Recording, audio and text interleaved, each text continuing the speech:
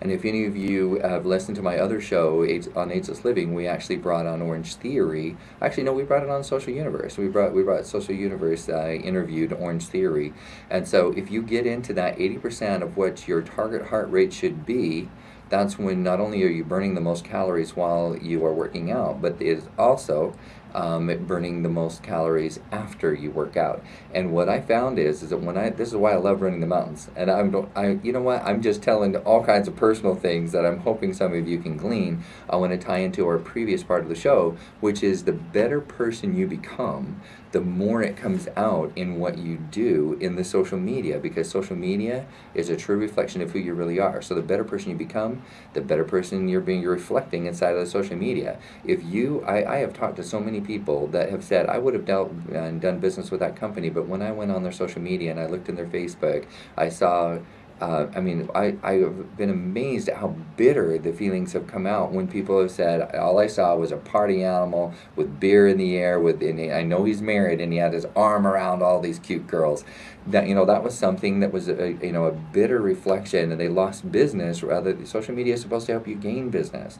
And if you're out there showing a lifestyle of wild partying, unless of course that's your image, right? I mean, if you Access Radius is now out of business, so I mean it's not that it went out of business. The creators actually just morphed it into a different business. But in the old days, Access Radius was a party place for Arizona State University, the Party University. So if you're the creator of Access Radius and the students want to know that this middle-aged guy knows how to party just as hard as they do, okay, fair enough. Go out there and do it. Or if you run a promotional modeling company and you're out there being crazy, okay, it is what it is. But if that's not your business, don't act like it's your business. Instead, show somebody who you want to show and reflect in Facebook and in Pinterest, and in Instagram and on LinkedIn, especially because that's for the professionals.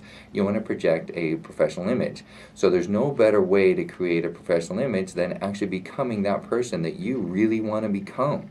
And I'm not telling you who that has to be. Only you can determine what kind of character you want to have. But your internal compass needs to be projected on your daily activities using my job chart, and then you can actually talk about the things kind of like, I'm really proud of the fact that I was able to have a wonderful family home evening with my boys last night. It was so amazing. I mean, to lie on the lawn, yeah, it was just in our backyard. We weren't camping or anything, but it was like a little mini 2-hour camp out. And, you lie on the lawn and look up at the stars and talk about what it means to be a manly man. That is something that is going to be indelibly imprinted. And we actually we have fun as a family as well. So there was a couple of internal jokes that we talked about that both the whole family agreed that these inside jokes that we have will probably last for the next 20 years, and they'll all remember this one family home evening when that particular internal joke began. So inside joke began. So anyway, that's part of the social media, is actually being and becoming the person you want to project. Now, the second half of that is, don't project somebody you're not. There's so much faux going on out there. So you're being the faux gangsta, you're being the faux rocker, you're being, you want to show that you're at every, that Megadeth is coming to Arizona State Fair, and you remember the days when you were out there with Megadeth 20 years ago, and it's been that long. Metallica, whatever, but Megadeth is actually coming in. That's why I used the example. And those guys, I actually just watched a documentary on them. I did not realize when they talked about the image, especially at that time, of the rock bands that just literally, I don't think they ever ate anything, they just ate heroin. And that was about all that happened for about 6 years straight. Went in and out of rehab 15 different times, and they lost major opportunities because even their lifestyle, it wasn't that they were faux rockers, they were rockers to the core, and literally nearly killed themselves. And one of them actually did. His liver just completely gave out. So the point is that you want to become who you want to become, even if it's Megadeth. You know, I'm sure that he actually did. His goal was to break every law known to man, and that was what they actually made that commitment, and he became that, and it actually helped them become what is debatably the second best speed metal band out there. Metallica, I think everybody knows, is considered #1, and then Megadeth is #2, Anthrax, et cetera, et cetera. So, but the point is that they created their image. Okay, fine, that's good for them. But even they had to realize that who they really were versus the image they were projecting.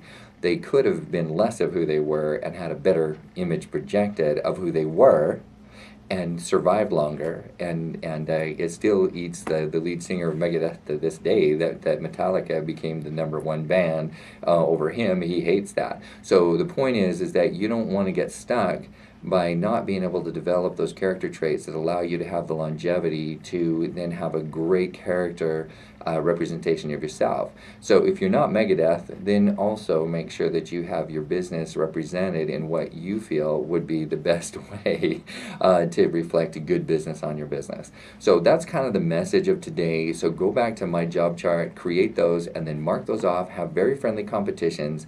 I'm going to compare it to losing weight. In fact, you could put your weight goals inside of my job chart, your exercise goals, that kind of thing, and then you can have a contest. But the nice thing about my job chart is it isn't just centered around weight, it's all aspects. So then you can actually have, under one account, you can have, even if it isn't a family, you can have your friends get together and you have points where you actually have character development throughout that week, and at the end of the week, everybody could be throwing in $25, and if you have 10 people, the winner gets $250.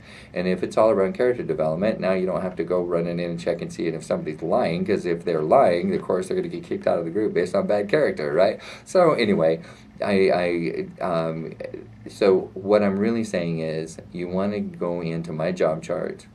.com, create yourself an account, whether it's for your family, for your friends, your loved ones, whether you're doing your weight loss goals, whether you're doing character development goals.